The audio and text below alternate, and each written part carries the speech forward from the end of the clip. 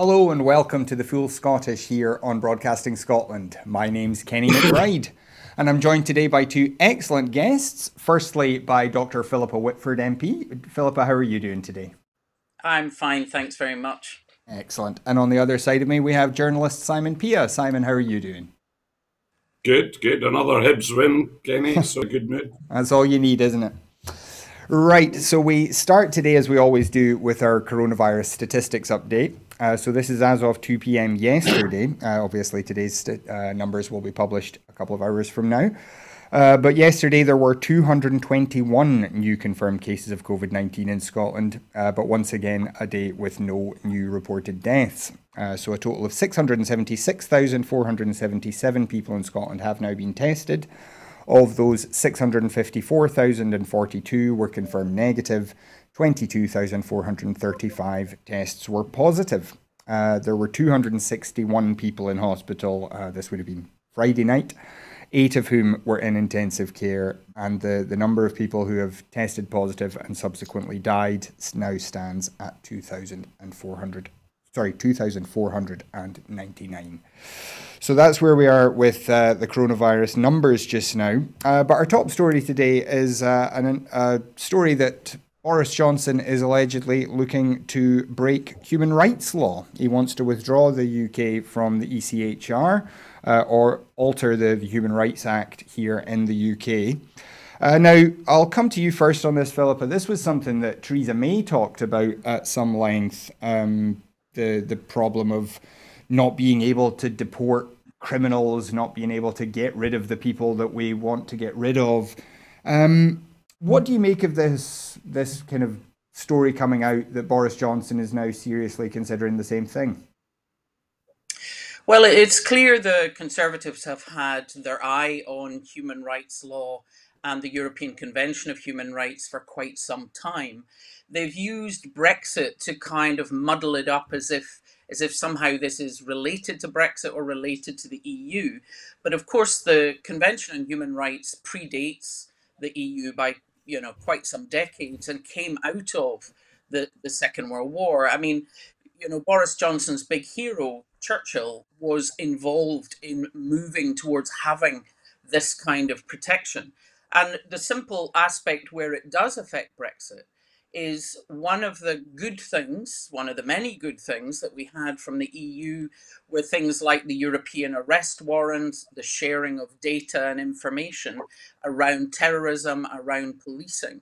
And, if a policeman arrested someone for something minor, they could check immediately if they were wanted in any other European country, perhaps for, a violent crime or abuse, etc. And they would know that straight away. If we're excluded from this, then what you're talking about is you have to go away and check and ask for information. It can take ages. You have to go through extradition. So one of the things the UK wants to keep are some of these security and policing benefits. But the EU will not countenance that if the UK becomes a country that is outside the protection of human rights law, because they simply will not allow that their citizens could be arrested or extradited to a country that doesn't uphold these principles. And it's a bit like international law. If you want to break it when it suits you, it won't be there to protect you when you need it. Mm-hmm. And Simon, this kind of constant drumbeat of the last few years that human rights law was somehow interfering with British sovereignty, it is quite disturbing, isn't it? I mean, if we saw this in certain other countries, governments saying we don't intend to keep our international treaties, we don't intend to respect human rights law, we'd look at it very differently than we do when it's our own, don't we? This is a classic case of the government cherry picking the want of any relationship with Europe. And as Philippa was pointing out, the European arrest warrants, like Theresa May as a former Home Secretary realised the importance of that. But the Human Rights Act was brought in 1998 by Tony Blair. But every law that's passed at Westminster and at the Scottish Holyrood has to comply with the Human Rights Act. And it's such fundamental issues such as torture, the prohibition of torture of any form, And I think it's also particularly important that we are, as the United Kingdom, seeing as we do not have a written constitution, in things like the Human Rights Act protects the fundamental rights of citizens. It's very important to hold on to that. And it's also another red herring that the Tories always go on about sovereignty, and that the UK courts, when it comes down to it, are sovereign. You go to appeal, you shift, you can European courts. There's a fundamental issue, the Cadder Law in 2010-11, establishing people's right to lawyer. So when you're arrested by the police, which people weren't aware of, that went to the European Court. But people don't realise how fundamentally important it is to our rights as citizens, and the way that Tories are to cast this aside. Also, when it comes to intelligence, between today, the cooperation between European countries, especially terror threats, etc., you're cutting off your nose to spite your face. And it's another thing that Tories use when it comes to migration, and this was used very much during the Brexit vote, and so many people did vote for Brexit. They were wanting to keep out migrants who had nothing to do with the EU. And fundamentally, this is another myth that the media doesn't clear up enough. Britain has control of immigration. The major sources of immigration we have strict control over. And just to come back to you, Philippa, this, as we've said, this kind of, it's all been wrapped up in Brexit. Do you think Brexit being used almost as a smokescreen for things that the Tories wanted to do anyway, or do you think this is more a case of this is stuff that kind of flows from what they think Brexit has to mean? I think, to be honest, I think the Conservatives are quite Machiavellian. And, if you look at this Prime Minister and the whole issue of him having written, an article supporting Remain and an article supporting Leave right at the beginning of the Brexit campaign, his main aim was to be Prime Minister. It's as simple as that. And the main aim of the party is to stay in power. So there's a kind of constant looking at, focus groups and narratives and, these 3-word slogans, what plays well with people. I mean, we had Priti Patel talking about activist lawyers as if somehow they were breaking the rules in standing up for their clients. That's their job within the law. So, we also had in the Withdrawal Agreement Act, the plans, and in the manifesto, the plan to rebalance power between the executive, as in the government, and the parliament, and the law courts. So you literally have that with an unwritten constitution, or frankly, not much of a constitution, all the pillars that were kind of holding up the rights of citizens are being undermined. And asylum seekers are not economic migrants. The UK has a responsibility to people who are fleeing war or persecution.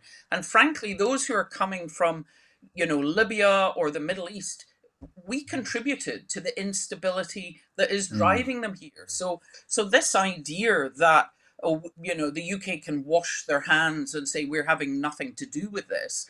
And the other thing is, it's sovereignty. I mean, that part of, I'm sure we'll come on to it anyway, this, clauses in the UK internal market bill that talk about, well, we can break bits of international law when we want to because we are sovereign. In every treaty, in every international agreement, you are making a compromise to get a gain. They don't talk about the lack of democracy in the World Trade Organization.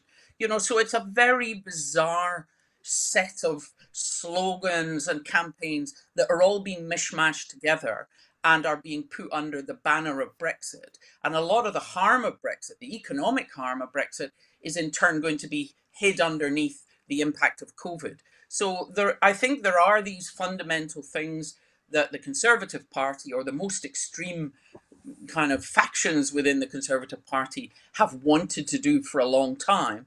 And now they feel it's kind of game on. What we are seeing is, if you like, some of the more traditional Conservatives, including backbench MPs, are very uncomfortable with this idea of the UK becoming a pariah state or a rogue state that simply can't be trusted. Well, I do want to come on to all of that Brexit stuff, but just to remind you, if you do want to join the conversation yourself here on Broadcasting Scotland, you can do so if you can follow us on Twitter at BroadcastScot and then use the hashtag FoolScottish. We'll be bringing some of those tweets up on the screen there, as you can see now. But yeah, you mentioned Brexit there, Philippa, and obviously we're now in a rather a different situation than we were even a couple of weeks ago with this claim by the British government that they are willing and indeed intend to break international law. Now, this internal market bill, it's been controversial for as long as we've known that it was coming. But now that you've seen the text of it, are you more worried, or is there anything in there that's kind of eased your concerns? No, not at all. I think everyone who has now seen the bill recognizes that it's more extreme than the white paper that came out, and particularly around the plans to undermine the state aid and kind of border issues of the Northern Ireland Protocol. I mean, the withdrawal agreement was something that Boris Johnson claimed to have come up with, claimed was a great success, and claimed was an oven-ready deal. Now, in Parliament, because it was over 500 pages long, the act that brought it in, the actual withdrawal agreement, the opposition parties all called for longer to scrutinise it, to study it, and to debate it. And that was turned down. So it was basically about 3 days.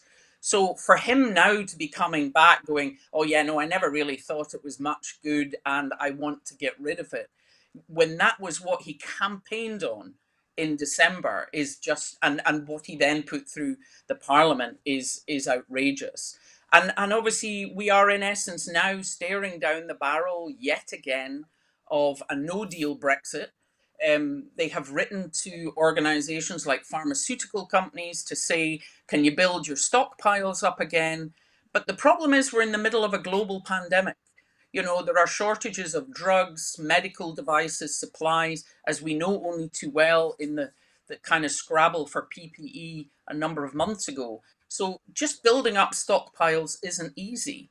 And I'm on the EU committee, and we were hearing from road hauliers, customs agents, and basically things are not in place for the end of this year. And so they seem to be almost deliberately making it unavoidable that it will be a no deal. So while they keep saying, oh, a deal could be achieved, the combination of deliberately announcing in the House Commons they would break international law and undermine a treaty they just signed a number of months ago, and now that they will abandon the European Convention on Human Rights, it's literally, they're just poking the EU with a very sharp stick, trying to goad them into no deal. Mm. And Simon, this is something that a lot of anti-Brexit people have suggested for some time now, the idea that the British government is seeking no deal and are just trying to do whatever they can to avoid the blame for it, if you like. Does that seem like what's happening to you, or do you think there's some other explanation for all this? I think they're making it up as they go along. But I think this is linked into, and I think that Boris Johnson, Dominic Cummings, Michael, they have close links with the Trump administration, and they've watched what Trump has done and what Trump has been able to get away with. Remember, Michael Gove was one of the very first people to do an interview with President Trump. I don't know if you remember that when Murray that up with, in New York. But this idea that you have contempt for the law, you create narrative, and the way that you play it in the media, and you have strong support for this in the media, and like the United States, and more so even in Britain, the press is fundamentally pro-government, pro-Johnston, and pro-right, and it's smacks of hypocrisy, but it's very like the Human Rights Act, the idea the internal market bill, And it's very modern in that it links together with Trump and a contempt for the law. But it goes back more than 100 years. See, this is something that is a myth that the Conservatives are a constitutional. You go back in 1912, the Ulster Volunteer Force got formed. It was a form of insurrection against the Liberal government, and the Tories backed this. This was a sort of armed militia was formed. You remember the Curragh Mutiny in 1915? That was British Army officers with Tories railing against the Asquith government at the time. So these are sort of, it's almost linked historically, but I think it just goes to show that there is a sort of ruling elite. There has always been a ruling elite. This one that we have at the moment is just a bit more vulgar and brash and possibly less old school, totally immoral, the sort of deals they will do with anybody. And like Philippa will have seen it in the comments, the new General, Suella Braverman. I mean, there's a good article in the paper today. She's a very dodgy character and basically she also lies about academic work she's done or contributed to. She's contributed to legal textbooks, which she hasn't. But the fact that this is different. In the past, the Tories probably would not have appointed somebody like that as Attorney General. There would have been too much of an uproar. But today, the climate we live in, this is accepted. Mm-hmm. And Philippa, on that note, we do have this we've had this problem since 2016, where there's just been this very stark division in society. There've been, and it seems that as the Brexiteers have got more, and more extreme since the vote actually happened.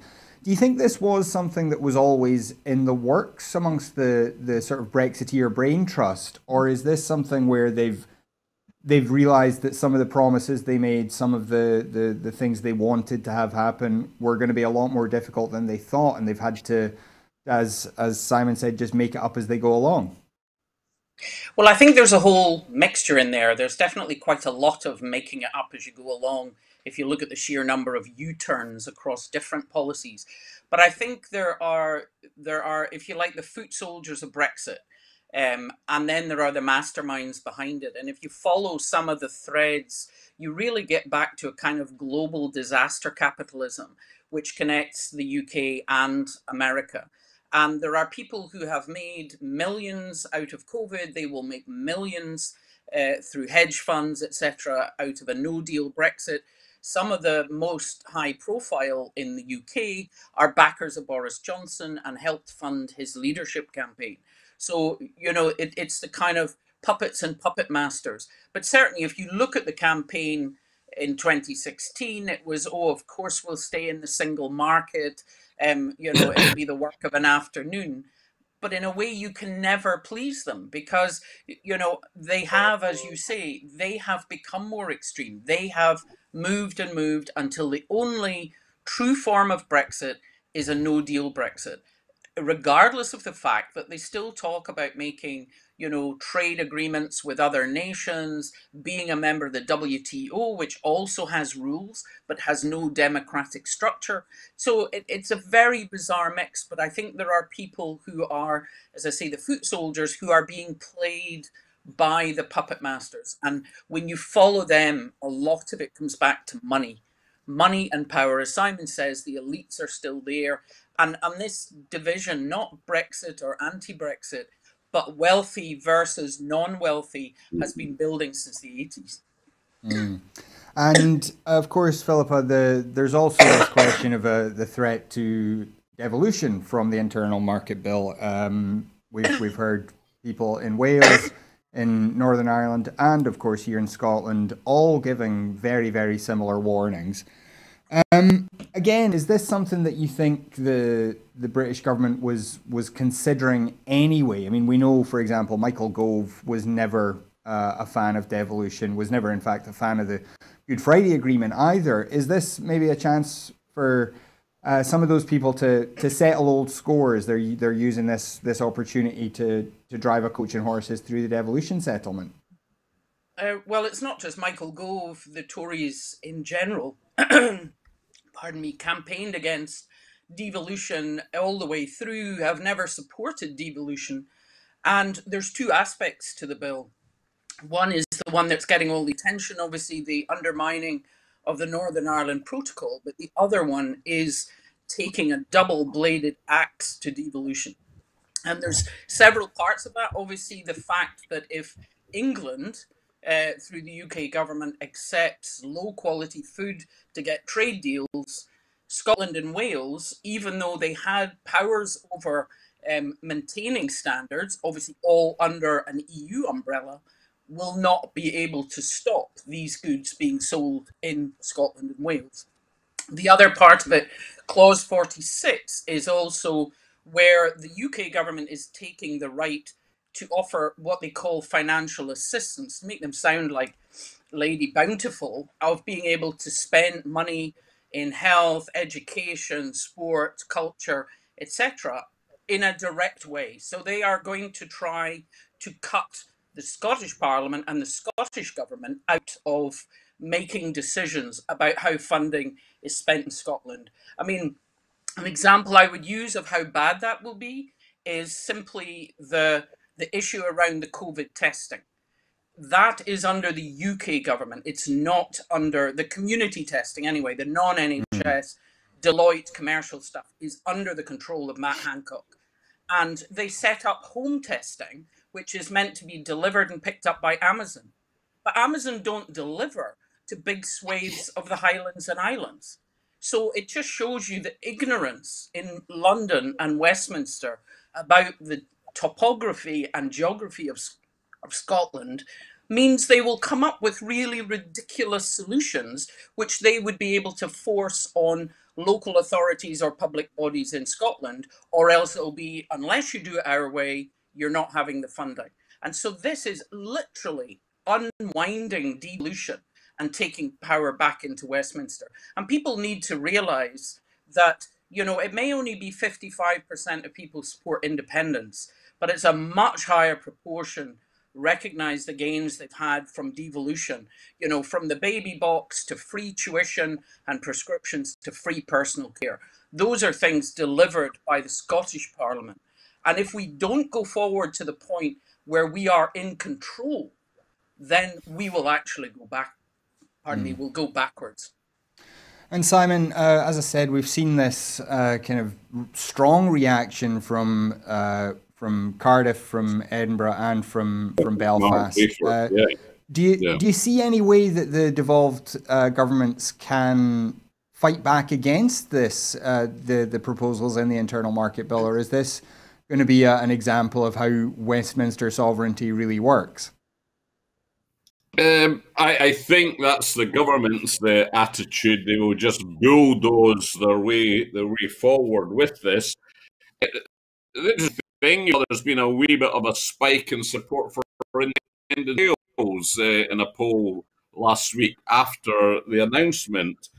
So I think the more this thing sinks in, the sort of basically the power grab that they're taking away from the Scottish Parliament,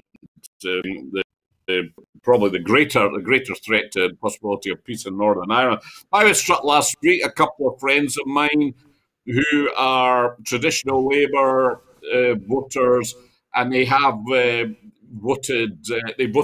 no in 2014, and they weren't quite tipped over by Brexit, but one of them texted me immediately. The internal bill came through last Wednesday or Tuesday, whenever, and said that his tipping point, that had tipped him over, and he felt that it would be, this person isn't a fan of the SNP, but thought this would be another booster to the SNP and the independence cause in general. And I don't, Johnston and Gove, they really care about that. I think their attitude, you can almost sidestep democracy and conventional British institutions like Parliament, like Scottish and Westminster Parliaments, and the public don't really like that, like these institutions. All they want is some sort of strong, charismatic leadership. You could almost describe that as a form of fascism. And I know that's quite an extreme in ways, but you follow the process down the road. That is what fascists do. They incrementally start taking away basics, and we've seen a double whammy with the Human Rights Act, the threat to the Human Rights Act, and the internal bill that they're going to shove through, taking away from the Scottish Parliament. And I think it is another step towards the breakup of the dysfunctional state that is the United Kingdom. Another point about this, if I could just flip back to Brexit in 2016, what happened when the first past the post system, the lack of a written constitution, very few modern states operate in that same manner as our system, with an unelected second chamber. That permits the elite that has seized power to just bulldoze through whatever they want. Whereas Philippa knows that there could have been, in a proportional voting system, the House of Commons could have stopped Brexit. Yeah, well, speaking of tipping points that we've seen recently, this week we saw the BBC announce that it's no longer going to carry the First Minister's daily briefings on a regular basis, or at least not on broadcast television. This has caused a lot of anger amongst a lot of people, but some happiness on other sides. We saw Lord Foulkes claim credit for this, that this was something that he and Jackie Baillie had made representations to the BBC about, and he was pleased that they had listened. So, Philippa, let me come to you first on this. What do you think of the decision itself by the BBC, and also what do you make of this this crowing by certain figures in the Labour Party? Well, just before we come on to that, if I can make a comment about what we were talking about before. If Boris Johnson and the Conservatives cared about the union at all, they wouldn't be following this line. Their treatment is like an abusive relationship where, no, I'm not giving you a divorce, and therefore what I'm going to do is take away your bank account and I'm going to lock you in your room.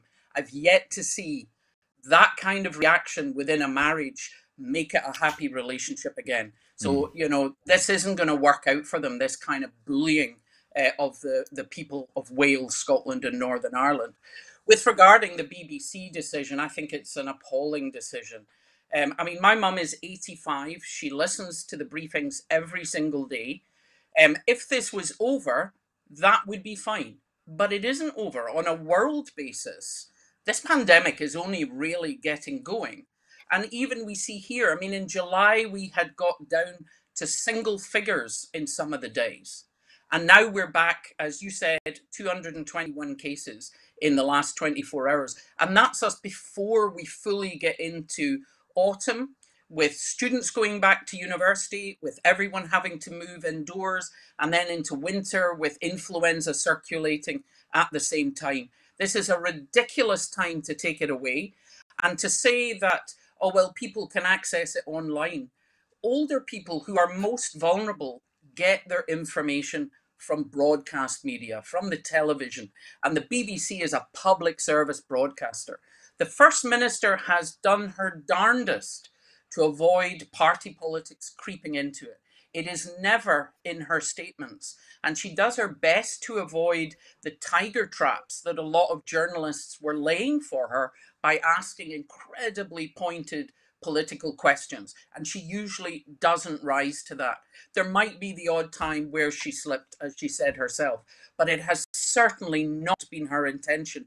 And I would say 99.99% of the time, she has managed to keep her response in these briefings totally non-party political. So to me, the decision to shut them down in response to Lord Foulkes and Jackie Baillie, and to see Murdo Fraser crowing about it at such a precarious time in Scotland's epidemic, is absolutely irresponsible. And Simon, obviously, there's been a lot of distrust of the BBC on the independence side of Scotland for several years. But these briefings do seem to have been very popular with a huge swathe of the country, far more than just the 50 whatever percent who are pro-independence. What effect do you think this will have on how people perceive the BBC? I think it was also the Tim Davie, the new Director General, and people look at him as being a party political appointment, or really a government appointment. The fact that he was his Tory past, he was formerly the deputy chair of the Hammersmith and Fulham Conservative Party.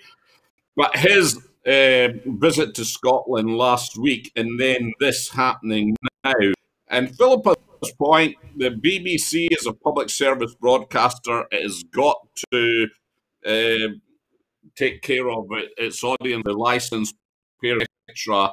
And George Fouts and Jackie Baillie would have been criticising Nick Sturgeon away during this. She wasn't available. And the media and politicians of opposite parties always demand that the First Minister, Prime Minister, etc., is to account by the media. And Sturgeon has presented herself regularly. I think people like Myrtle Fraser, George and Jackie, it sticks in their craw a bit that Nicola Sturgeon has handled the pandemic crisis very well. Cross-party supporters, admiration for the way she's dealt with it. And you saw Piers Morgan last week making the comment, saying how women leaders like Nicola Sturgeon, Angela Merkel, and Jacinda Ardern of New Zealand had all handled it so much better than people like Trump and Boris Johnson. And I think it was a stupid, silly, pathetic mistake. I don't know if you've seen the Professor of Public Health at Edinburgh University, Devi Sridhar, who the Scottish government has been consulting. People have been having party political at her. I mean, she's an American. I mean, I know somebody knows and said she's taken aback by this party political sniping and vitriol that's been turned her way. And I think it's just an ongoing go by Labour politicians. Mm. Yeah. The thing is, Kenny, is just they're saying it has to be newsworthy. You know, newsworthy means it has to be something new. But as Professor Bald, who is a professor of public health in Edinburgh, says, public health messaging is about repetition.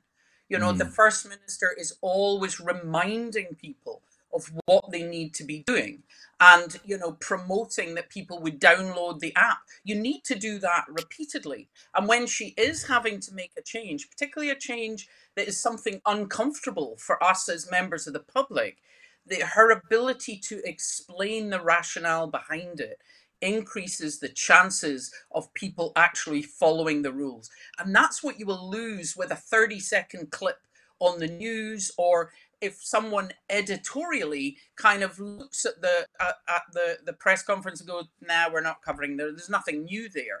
The public need to understand this. And frankly, the numbers watching, even on BBC Scotland, you know, it's been about 40,000 and about 280,000 on BBC One. So even if they want to limit the BBC One coverage, but allow it to continue on BBC Scotland, where frankly, they've nothing on at that time. Apparently what's scheduled is, you know, one of these kind of shopping, cash in the attics or whatever, bargain hunt, something like, I mean, that's ridiculous in the middle of an epidemic.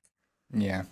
Well, Bargain Hunt is we're going to replace it on BBC One. There's nothing at all, as far as we're aware, replacing it on the BBC Scotland channel. It's it's a strange decision, which I'm sure we will continue to question as over the coming days and weeks. Well, we want to have a look now at Belarus. We have been looking at Belarus quite a bit over the last month, since the 9th of August, when the elections took place. The dictator, Alexander Lukashenko, allegedly won 80% of the vote. Very few serious observers believe that that's even close to accurate. And numerous members of the Opposition Coordination Council have now either been detained or have been driven into exile. Most notably, of course, the person who actually stood against Lukashenko, who's now in exile in Lithuania. But this week we saw dozens, reportedly at least 30 women detained by the authorities there in Belarus. Philippa, if I could come to you first on this. This resistance, this opposition in Belarus, it has been led in very large part by women, mostly people, or in several cases, by women whose husbands had been activists, who have then been jailed or barred from standing. What do you make of the successes that they've had in getting attention, getting these protests to keep going in the face of this repression? Well, I think if you look at movements across the world, whether it's peace movements or movements for democracy, quite often you find that women play a significant part in it. And women tend to be part of networks in society as opposed to acting as high-profile individuals. And it's often that kind of cooperation that can give them more traction. I think we also still have that sexism that we expect, revolutionaries or opposition politicians to be male, and therefore there is more attention when suddenly it's a group of women and not a group of men. But I think what we are seeing, and unfortunately this sort of move, greater right-wing authoritarianism, happening everywhere, in different parts of the world, which is really concerning. And of course, the idea that this was a free and fair election, as you say, I don't think anyone believes that. The problem is when we have Trump in America talking about, shutting down polling booths, hampering postal votes, refusing to leave the White House if he is unelected, it kind of takes away that moral authority that the West often thinks it has. And what we've seen, whether it's the Saudi bombing of Yemen, whether it's actions of Israel against Palestine, whether it's actions in Turkey or here in Belarus, we kind of see warm words at Westminster. We don't really see great action. And the more that the UK government steps back from international law and human rights, the weaker their voice becomes, because people will turn around and say, well, look at you. What happened in the Brexit referendum? How were votes manipulated by Cambridge Analytica, etc.? So, there's very much that it's important that action and not words, and it's important that the UK would take the plank out of its own eye before actually, crowing or criticizing other people. And that's what happens if you abandon international human rights, international law, and the international order. Is frankly, your voice becomes not worth the breath you use. Now, speaking of people abusing their rights and taking power that they perhaps shouldn't, we heard this week Roger Stone, the President Donald Trump's former aide, saying that they should declare martial law if Trump loses the election. He should arrest the Clintons. He should arrest Tim Cook from Apple. He should arrest Mark Zuckerberg. And anyone else, he said, who had been involved in illegal activity. We've seen, as Philippa said there, Trump has been talking for some time about the risks of postal voting, which is, in fact, very secure in the US as it is here. Simon, what do you think of this this increasing kind of language from Trump that he's not intending to respect the outcome of the election, and that he may try somehow to stay in power even if and when he loses? Well, that sort of alludes to the point I was making earlier, when you just totally defy the law and start taking people's rights away incrementally. And people listening might like using the term fascism, that is, basically what many fascists or dictators have said before elections in the past, that they will not accept a democratic result. Roger Stone's quite an interesting character. He's one of these people that is fact being stranger than fiction, and it goes way back to the time of Nixon and the Watergate era, and he's one of Nixon's dirty tricks, you know, a young Republican activist. But there's that thread of the extreme right in American politics, and this is their high tide, so to speak, at the moment with Donald Trump in the White House. Personally pardoned Stone, who was actually, you know, found guilty of breaking the law a few months ago, so he got a presidential pardon. But it's quite shocking how rapidly this has happened. If you had said 4 years ago they'd be, when Trump was up for re-election, not accept the result and establishing martial law, if that had been part of the lead up to the 2016 election, what would people have said? What direction is America going? And this is a sort of a coup against America, so to speak. That is what they're insinuating, what they're threatening. And I think they want to hype up the idea of this culture wars and a cult of violence. And I think that is the thing. They think is the best way of holding on to the Trump support is to polarize society. People won't judge Trump on the economy. They won't judge him on the handling of COVID. Ultra partisan and an ultra polarized election. Yeah. Philippa, how seriously should we take these threats? I mean, Trump is known to be full of a lot of bluster. But when we hear this kind of stuff coming out over and over again, both from his own office and from his allies, how seriously concerned should we be? I think we have to be very concerned. I mean, America is still at the moment pretty much the most powerful country in the world. I mean, obviously China is gradually giving it a run for its money, which is part of what upsets Trump. But the power they have is utterly enormous. And we've seen the damage over the last 4 years, you know, undermining NATO, withdrawing from the climate change agreements, the Paris Agreement, withdrawing funding for UNRWA, who provide relief to the Palestinians in the occupied territories. You know, he is very isolationist. He doesn't care also about international law or the international world order. And so I'm very concerned about how that destabilizes different parts of the world, including the Middle East. But also I'm concerned at the way that some of the key figures, including Boris Johnson, seem to be modeling themselves on his approach. Perhaps not as extreme, but actually looking at what he gets away with and then thinking, how much of that could we get away with here? So I think we should be very concerned. And another 4 years where Trump knows that he doesn't have to face re-election, so he can do what he likes, or where he tries to change that, because he's already, you know, he hinted that in one of his smaller kind of internal rallies where he was talking about 12 more years. So, you know, I think we should be very concerned. Well, from one of the most powerful men in the world to someone with rather less authority, the Labour Party in Scotland this week has been trying to get rid of its leader, or at least some members have been trying to get rid of their leader, Richard Leonard.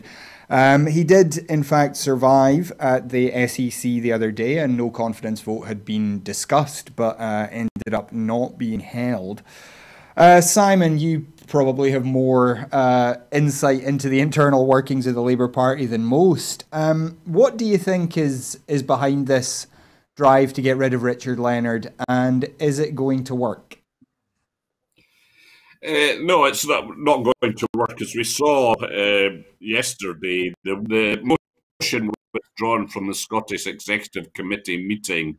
It was a sort of pathetic coup.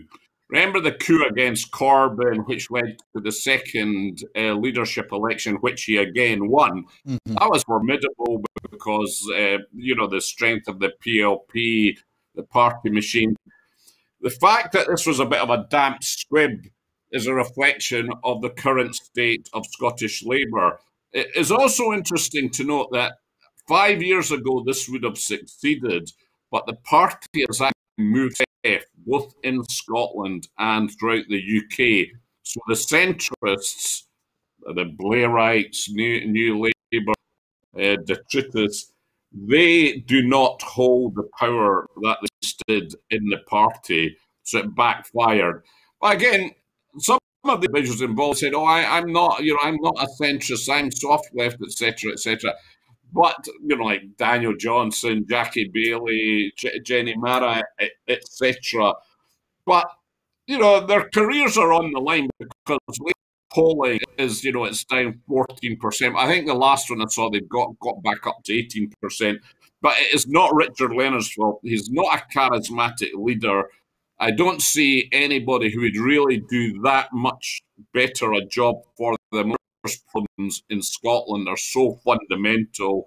I think they're sort of irretrievable, the fact that Labour can get back to being a serious force again in a union in the UK. Labour may have a life if Scotland became an independent country. The Scottish Labour Party could be revived. But I do agree with Richard Leonard. He hasn't cut through to the public. But I disagree on his sense towards the idea of a referendum. And I think that is another huge mistake Labour is making, is to be opposed to the idea of Scotland once again referendum. And if in next May, if the SNP have an overall majority, I do how any Democrat can argue against them, because everyone knows when they go to the poll what the SNP stand for, what is in the SNP's manifesto. And if people oppose that, you're opposing the democratic will of the people. Mm-hmm. And Simon, we've heard analysis done that says that up to a third of the Labour voters who are still with the party are actually pro-independence. What do you think is behind the Labour Party's just fixation on opposing democracy in Scotland? Why do you think they're so determined to oppose a referendum? I think they've got into a sort of intellectual cul-de-sac that they cannot stick their head up and have a clear vision. So obsessed with this internecine warfare they've had with the SNP, and having seen the SNP come from, not too significant a party to eating up the centre-left Scotland, has basically made them lose their marbles, so to speak. How you deal with this, and there were various mistakes. Labour over a decade ago made steps towards federalism. They throw that word out at the moment. There's been no serious work done on it, even just now. In 10 years, I did some work for the party in that area. No one wanted to know. No one was interested. So their lack of vision. The only slight spasm of life returning to Labour came in 2017 when they got a small bounce, and it was a Corbyn factor. It was nothing to do with Scottish Labour whatsoever. But as long as the SNP and the nationalism that they represent is a progressive, and has to acknowledge that it's very different from forms of nationalism you see in Europe, their attitude to immigration, asylum seekers, an opening, welcoming culture.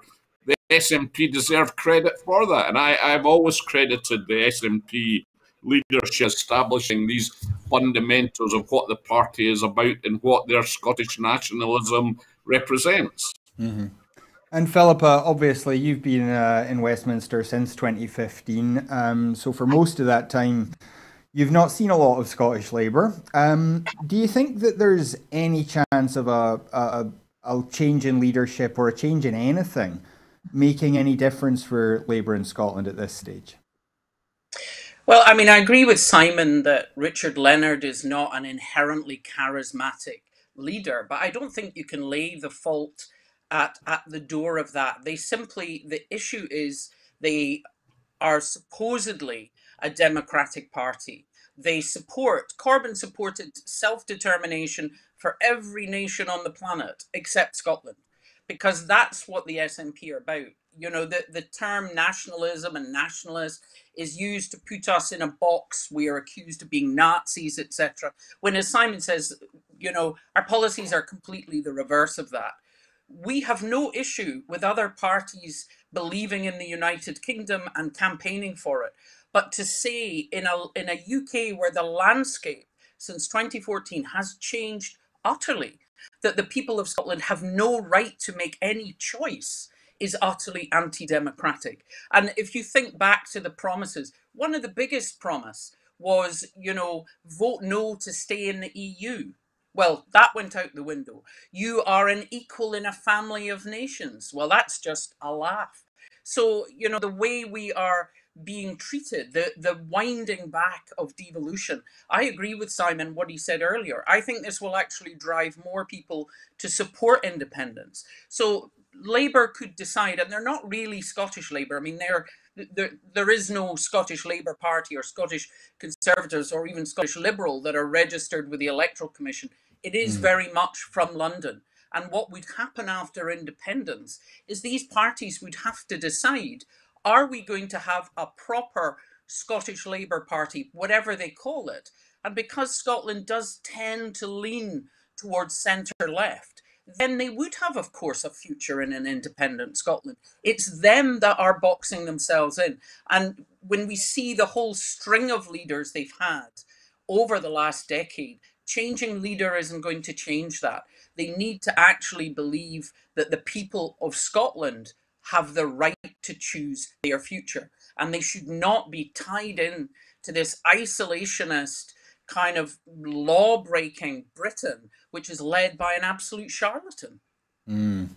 Well, on that note, we have been talking quite a bit today about tipping points, people changing their minds about independence, and notably Ewan McGregor, one of Scotland's most successful actors, one of our great cultural exports, said this week that he has now changed his mind. He had spoken in 2014, I think quite reluctantly, but certainly he had spoken then in favour of the union, but he says that things have changed now. So, Simon, just quite quickly, what do you make of these people, more and more people now coming out saying that something about usually the Brexit process has changed their mind?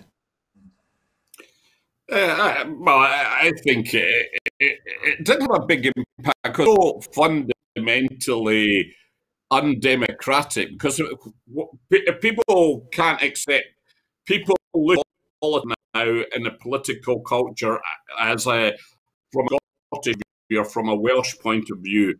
And I think the UK has become a dysfunctional state. It doesn't have a proper constitution. The idea that you can have a referendum where all 30 locals in Scotland voted to remain just immediately polarised excited the divisions between Scotland and England. And the fact that the UK never foresaw this, and we did have, like in Australia, this is an example I go on a lot. In Australia, to have a referendum, all states must vote it. And that is why you have well, they're not a federal republic. They still have the monarchy. But in Germany, for instance, if they use referendums, each state would have to vote for that. And the UK, I just, as I said, it's just another example. It highlights that. And it's people see it as fundamentally going across like the will of what Scottish people want, and the events accentuating these divisions. And we've seen it again, what happened in Westminster last week with the Internal Market Bill, with Johnson's approach to the Human Rights Act, with the government's different approaches to COVID, etc. These all just accentuate, and I think, and we see poll after poll now in the last 6 months shows that there is a majority of Scots favour independence. Yeah.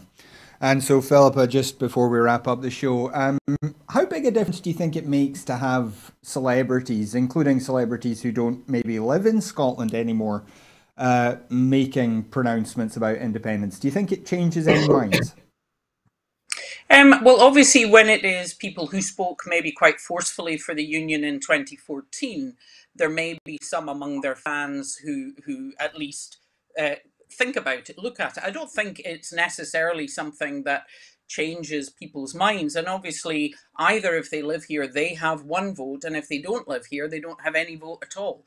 But it can be an influencer, and certainly the number of celebrities who spoke out, you know, we love you, don't leave us, etc., back in 2014. But it becomes a lot harder to repeat that when you see how abusively Scotland has been treated. Scotland and Northern Ireland both voted to remain.